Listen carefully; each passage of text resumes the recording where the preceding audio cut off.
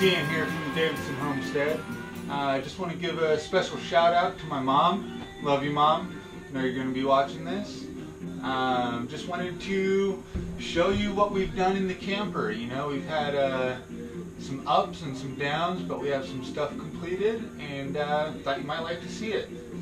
Got some cheap floor from the Restore today, and yeah, went in nice. I like it. I'm gonna have to find some type of trim to go around the outside, but it's some nice wood. Nice, real thick, solid stuff. Finished our DIY mason jar lights. They look pretty good. See if that changes anything for you. We're super stoked on those. They turned out nice, way better looking than what was in here. This piece was what was in there, but I took that apart and made the mason jars work, and Summer painted them. So we're stoked about that. Finished the backsplash. This was kind of a pain. I put it all in there and it looked great, and we started getting cold temperatures and everything shrunk like a lot, to where you could see the white wall behind it. And I just looked at it for about a week or two, and you know, wasn't happy. So what I ended up doing was peeling everything back off of there, glued it up with some different glue, something that I read would work better for this application, and got some silicone gray caulk to run in the gaps. Let me see if I can get you a close-up. I don't know if you can see there. Maybe better right here. But yeah, it works pretty well. You know, I can still see the difference with it expanding and contracting, and I don't like that very much. But otherwise, it looks nice. Bought some super cheap trim from Lowe's and just did the corners and stuff, so it gives it that finished look. Still figuring out what I'm going to do with these wires. Probably put some type of corner trim that matches over them and just hide it like that. But you know, I don't know yet. Still have to find a vent hood fan thing for this. We were originally going to hang our pots and pans up in there, and I was just going to put a couple little computer fans right there. But Summer likes the idea of a hood better, so that's what we will do.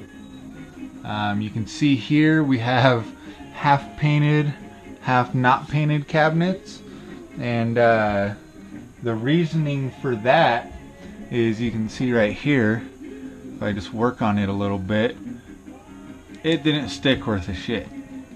So I've peeled everything that didn't stick well off besides for this area, and we're gonna sand it and repaint it. We're like 99% there. Just got to do this top spot and sand the bottom of that seat, so that they both match. I guess I got to do underneath there too. Here. That's pretty much it. We're painting the fake wood panels for the fridge black, just so it's an all black fridge. I think that's going to look the best. Oh, I put a little backsplash, some tiles that Summer picked out behind the sink, and caulked it with some really weird silicone caulk. It just probably not the right application. It said waterproof and all that, so I was thinking that'd be great, but it just peels off. And as I kind of peel off the excess that's on there, because it didn't really wipe clean, it just kind of pulled itself back out when I tried to wipe it like normal grout.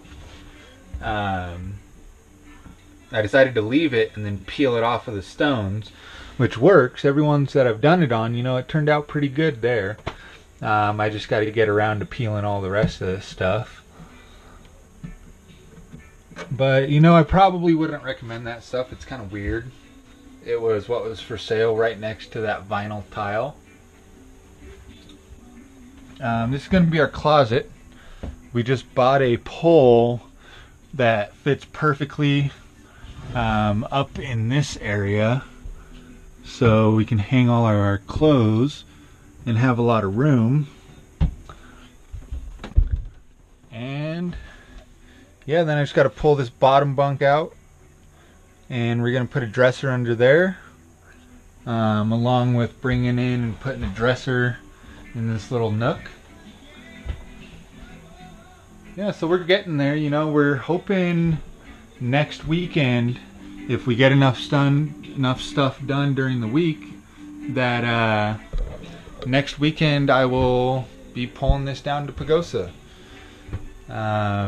Wish us luck. You know, it's kind of heavy for the 4Runner, but I think it'll be okay. Let's see, that's pretty much it. Oh, the neighbor gave us a free 60-pound propane tank for a spare, so that'll be nice. And besides for that, I think that's all of the updates I have around here. Hopefully I'll just give you one more when we are completed. So stay tuned and don't forget to subscribe. Bye, Mom.